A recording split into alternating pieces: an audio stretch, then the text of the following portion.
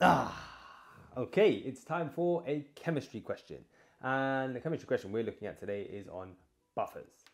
So we've got to calculate the pH of the buffer solution formed when 200 cm cubed of 0.6 moles per dm cubed NaOH is added to 800 cm cubed of 0.4 mole per dm cubed ethanoic acid. And you've got a Ka for ethanoic acid over there. So lots of numbers, you're going to need a few formulas. Jot this all down, have a go, and we'll go through the solution in a few seconds.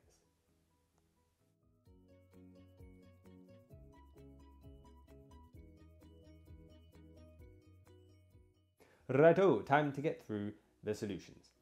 Now, what you need to realize is this here is kind of method number 1 of 2 of making buffer solutions. So this one is where you add a strong base to an excess of weak acid. So the giveaway, right, you need to look through your question. And if you see NaOH, that's obviously a strong base. And what are you adding it to? Well, you look out for a weak acid, and in this question, you've got ethanoic acid. So that's your weak acid. So that's kind of the giveaway. So you've got to look out for those. If you see that, then you've got to trigger in your mind that you've got to do method number 1. Okay. Now, what happens in method number 1? Well, let's draw what's actually going on. You've got a beaker, and what are you putting into there? Well, you're mixing some ethanoic acid, which is CH3COOH, and you're also mixing in a bit of NaOH. Now, NaOH, as you know, is a base, and ethanoic acid is an acid, as the name suggests. So there's going to be a reaction taking place. There's going to be some form of neutralization. So what we need to do is write out a reaction to show what's going on. So we'll have, let's just write this out. We'll have ethanoic acid, which is CH3COOH. We're adding that to NaOH, so that there. And what's our product's going to be? Our products are going to be water and a salt. So the salt is going to be sodium ethanoate. So that will be this with an Na on the end, and then H2O. So that's what we've got. Now, we've got lots of information. We've got some volumes, we've got some concentrations. So we should definitely fill those in. So underneath ethanoic acid, well, we've got 800 cm cubed of it, and we've got a concentration of 0.4 mole per dm cubed. Now let's fill in what we've got for NaOH, which is 200 cm cubed, and the concentration of that is 0.6 moles per dm cubed. And now, because we've got a volume and a concentration for these, what we can do is work out the moles of them, right? And to work out moles, how do we do that? Moles is equal to concentration times volume. Now, you can't just use the volume in cm cubed, you've got to turn it into dm cubed. So to do that, cm cubed to dm cubed, you will be dividing by 1,000. Okay, so do keep that in mind.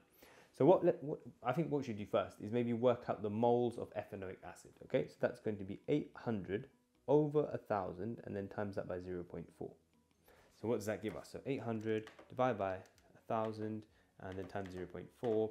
That comes out as 0.32 moles.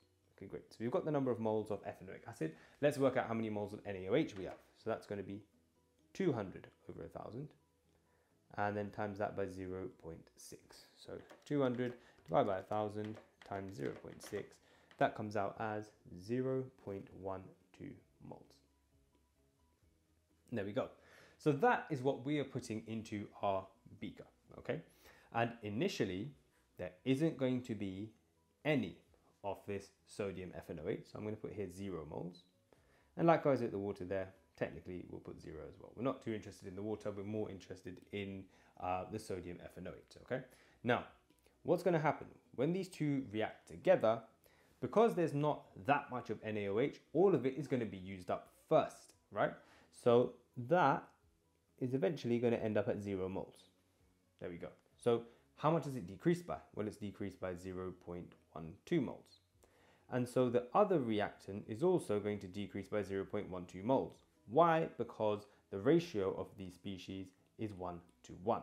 Okay, so ratio numbers here and here are the same. So all we've got to do to find out the moles of ethanoic acid which is left over after this reaction has taken place, we'll just do 0.32 take away 0.12. So that leaves us with 0.2 moles. There we go. Now we need to pop over to the product side. And like I said, we're only going to look here at the sodium ethanoate. So what's happening to this? Well, this is a product. Okay, so it's not going to decrease, it's going to increase because you are creating it, right? So you'll need to add on 0.12. Why? Because again, the ratio there is 1 in front of that number there. So it's 1 to 1, okay? So what would you end up with? We'll end up with 0.12 moles of the sodium ethanoate. So there you go, you've got that. Awesome. So let's now draw what we've actually got in our beaker now. So we'll get rid of this. We started with ethanoic acid and NaOH.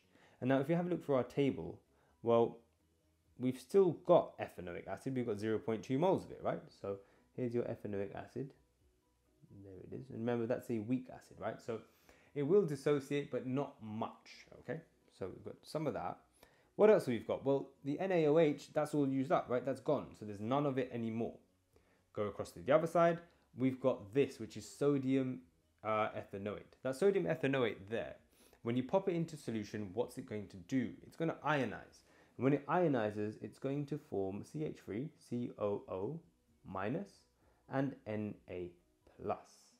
Now, this is the important part. You can see you've got your ethanoic acid, but then what have you just created? Well, you've just created its conjugate base over here, right?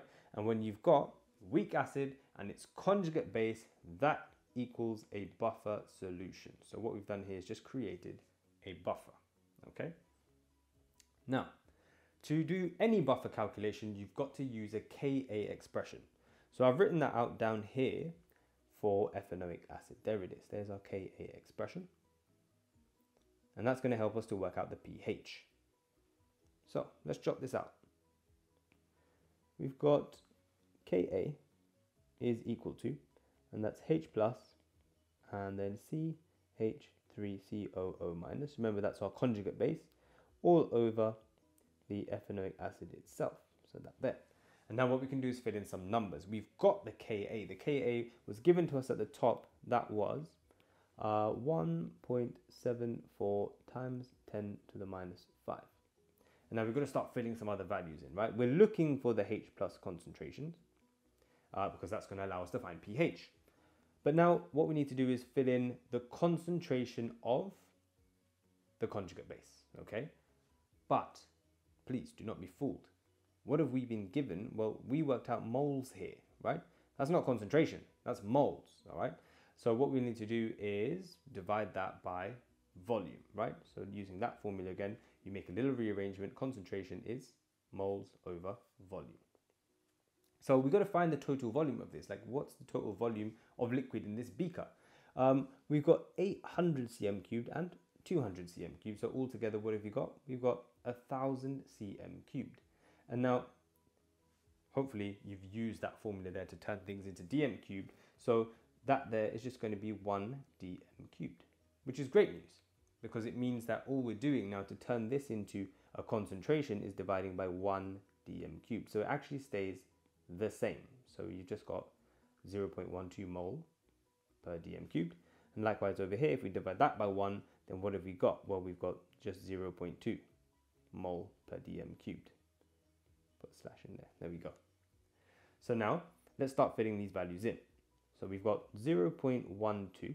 That's in place of the conjugate base. And now on the bottom of your Ka expression, remember that there is going to be your acid, right? How much is the concentration of our acid here? That's 0.2. And there it is. So now all we'll have to do is just do some rearranging here. Send over that 0.2. So we'll have, let's get a different color. We'll have 1.74 times 10 to the minus 5 multiplied by 0.2, but then divide that all by 0.12, and that's going to give us our H plus concentration. Okay, let's fire that all into the calculator real quickly. So 1.74 times 10 to the minus 5, and then we're multiplying that by 0.2, and then put that all over 0.12. That comes out as a very small number. We've got our H plus concentration as 2.9 times 10 to the power of minus 5. There we go. So we've got our H plus, and now what we can do from there is then work out pH. So to work out pH, what do? That's minus log of your H plus concentration. So all we need to do is minus log this value, so minus log of this value here, and that will give us our pH. So let's do that now, minus log that answer there, and that comes out as 4.54. And there we go. So that would be the pH of our buffer solution. And so there's a few formulas there that you needed to know, right? So maybe jot those down on a handy little revision sheet. That'll be really good for you. So you can keep it obviously when exams come around, have a look over it, etc. And then everything should go pretty well. Now, another buffer question coming out soon. That one there is going to be using method number 2. So stay tuned and hopefully I'll see you for that buffer question.